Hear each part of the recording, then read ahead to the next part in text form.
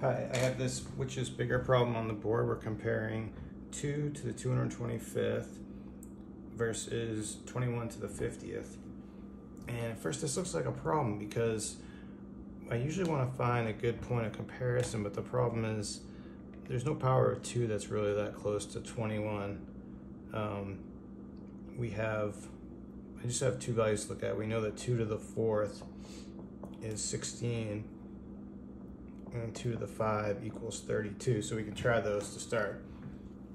So we know that 2 to the 4th is less than 21. So that gives us a starting point.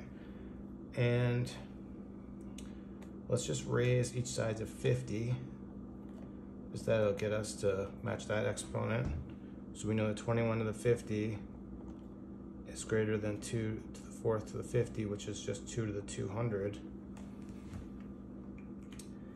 But that doesn't really work because we want to compare to 2 to the 225th. Now we could, we could we could multiply 2 to the 25th on both sides of this.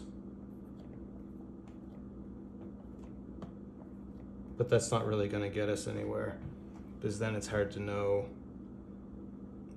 Now we've got our 2 to the 225th on this side, but we don't know how to equate this with this. So I think we're going to bail on that first approach.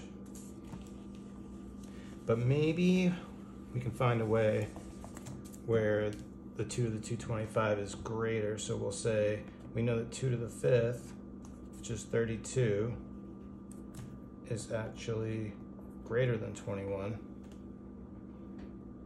Then again, let's raise it to the 50th power.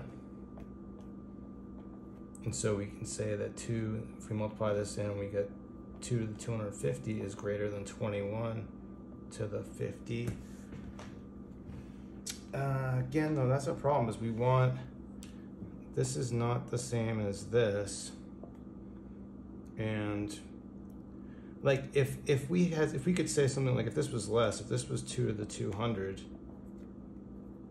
if we could say that, we'd be all set, because that's less than 2 to the 225th. But when we get an expression, when we have this, it's inconclusive, because 2 to the 250 is greater than 2 to the 225, but we don't have a relationship. We can't say that it's greater than 21 to the 50th, so I'm gonna reject that. We need to try something completely different. So one thing we haven't looked at, we've been looking at powers of 2 to compare to 21. We haven't been looking at powers of 21 because it's a bigger number and it's going to get messy fast. But what we can do is just look at 21 squared. So 21 squared is 441. Then I guess, so the powers of 2 close to that, we have 2 to the 8 is 256. And 2 to the 9 is 512. So they're still not great, but I'm gonna try this one and see what happens. So we can say 2 to the 9 is greater than 21 squared, because this is equal to 512. Okay. Then what we can do, if 2 to the 9 is greater than 21 squared, we can take each side and we can raise it to the 25th power. Oh wait, sorry. Take both sides and raise to the 25th power. And then this side is actually equal to 2150. And this side is actually equal to 2 to the 225. So that works. We can say that 2 to the 225 is greater than 2150.